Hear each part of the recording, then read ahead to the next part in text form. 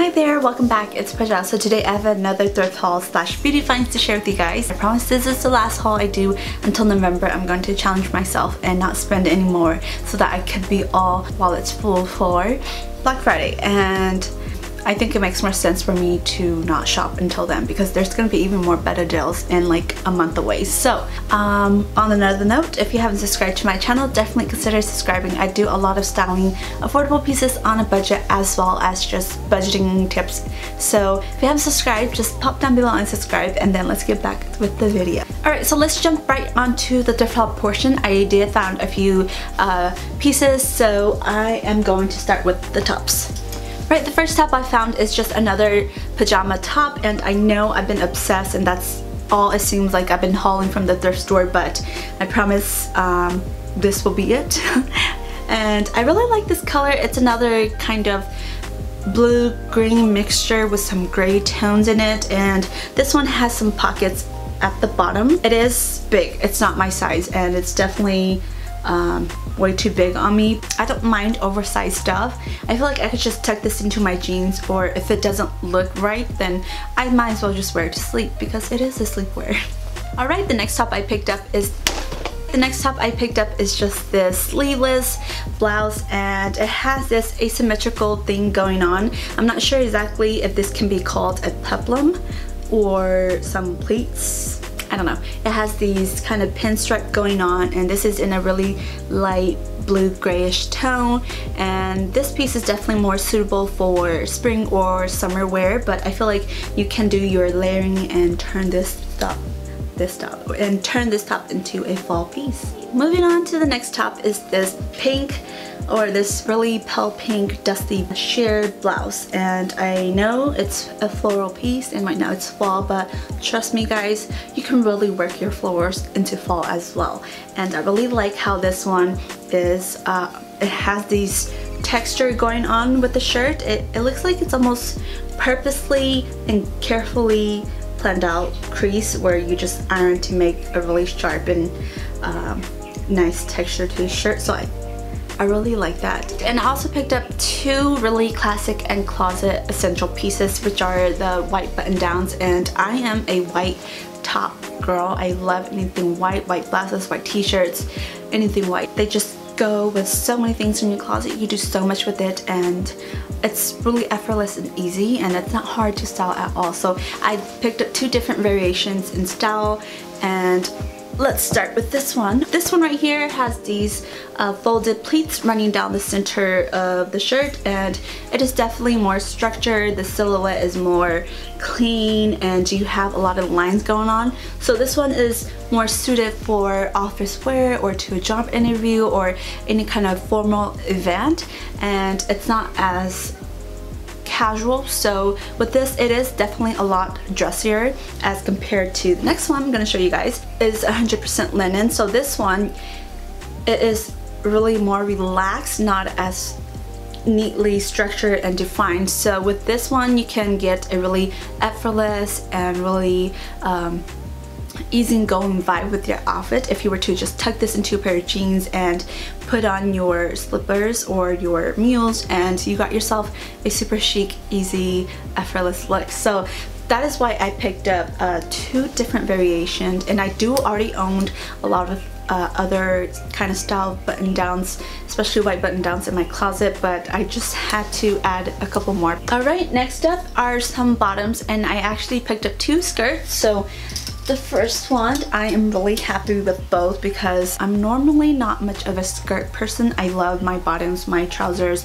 my jeans, but I couldn't pass this up. This skirt right here is such a really sophisticated and elegant vibe type of skirt. It almost gives me these uniform where you go to a really posh private school. I really like this, especially the buttons. They just add such a really nice touch to it. If I didn't pick this up at the thrift store, this is definitely a really pricey skirt, and I don't know exactly what type of skirt style this is. If you guys know, leave a comment down below because I don't know how to classify this skirt as. And then the second skirt is this long maxi skirt, and I usually stay away from a lot of maxi dresses or skirt just because I am shorter in height and I can never find a pair of not a pair, but a skirt or a dress or a maxi dress that wouldn't drown me with the length. And this one, it fits me like a glove. The length just falls right above my ankle, and I'm just really into floral. I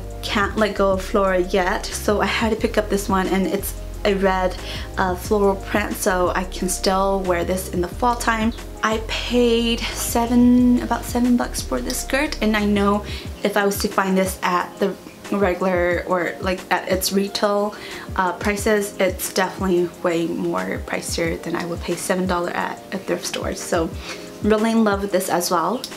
And then I also picked up a pair of trousers, and this one is a classic white trouser. It's not as wide leg as the other trousers I showed you guys before. This one is more fitting and straight. It's not super skinny, but it is a more tighter fit. I think a black classic trouser that fits you really nice is definitely a must to have in your closet, and you can really turn this into something really formal or make it casual and just top it up with a t-shirt and a pair of sneakers, and you got yourself some really classy laid-back look. The very final clothing item I picked up is this two-piece set, and this is, I'm not sure exactly what to call this top. It's not a blazer or a cardigan, but it is an outer piece, and I love this detail right here. These hooks they look like spades or even leaves, and I thought that was so cool. And the top just has these pinstripe with these golden thread, metallic thread that just lines the shirt, and comes with a trouser. And you know me, I can never pass up a pair of good trousers, and this surprisingly also fits me really well. The length is not long or anything like that, so I got really lucky because I practically picked this up the last minute was when I was about to check out, and I just kind of grabbed it and go. And when I tried it on back at home, it fit, so that was really nice. Okay, and then for the very final item I picked up is this pair of pointed toe black loafer. And normally I'm really skeptical about buying second-handed shoes just because we all put our feet in shoes, our feet sweats, it stinks, there's odor, and I just feel really disgusted by just that thought.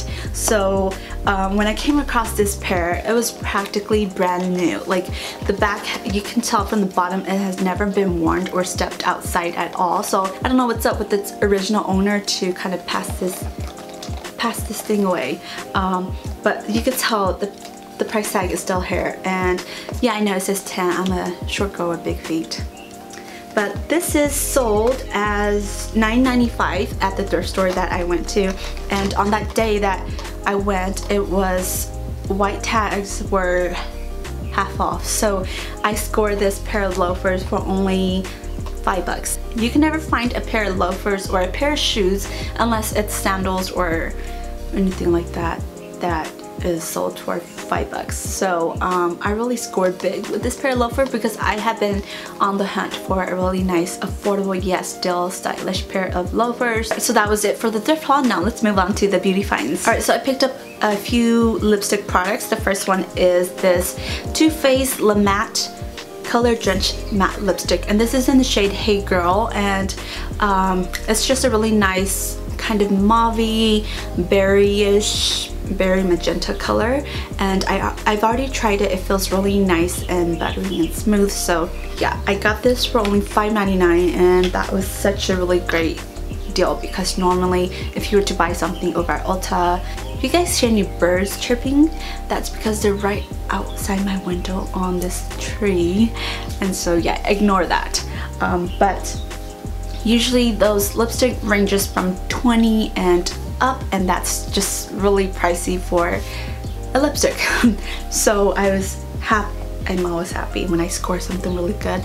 So I'm gonna warn you guys, you're gonna be hearing that a lot. So moving on to the next lip products are these Bite Beauty high pigment lip pencils. So there's two of these, and they're actually just really small, and I got these for $7.99. And this shade I got were Tannin, which is a really nice dark red wine color, and it's definitely a really nice color for fall.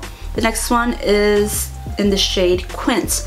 This one is more of a brighter magenta fuchsia pink color, so there's that. And I love how you can actually just twist them up to use it instead of having to use a separate pencil and sharpener, which makes it really messy, and I feel like it's really wasteful of the product, especially when they jam or they just break off. Or the last lip product that I found is this Buxom liquid lipstick, and it's their Wildly Whipped Lightweight. So this is in the shade Moonlighter, which is more of a cherry pink color. Definitely more suitable for spring or summer, but I own 2 of Buxom's lip liner, and I love them, so I decided to get this. I believe this was $4.99. So the next item I got is this Too Faced Perfect Eyes Waterproof Eyeliner. This is in the shade Perfect Moss, which is a deep olive green color, and I love how it glides on so easily. I know it's one of those that I have to use a separate pencil or pencil sharpener, and I don't have one, so unfortunately it's already down to the end and I have to go and get a pencil eye sharpener. But this one, it came with this silicone tip to smudge your eye, which is really neat and handy because I like a lot of 2-in-1 things, so I don't have to carry so much. This one, it glides on really nice and soft, so I like that about it. And you can't tell that it's a really dark olive green color. It looks almost a dark brown. Oh, and I picked it up for only $3.99. Alright, so this next product I was really excited because it's a Kat Von D Everlasting Face Shaper Blush, and it's in the shade Porrita. If you must know, I have been using the same shade, blush shade, like since forever. It's the Tarte Amazonian Clay one that I shown in my other tutorial.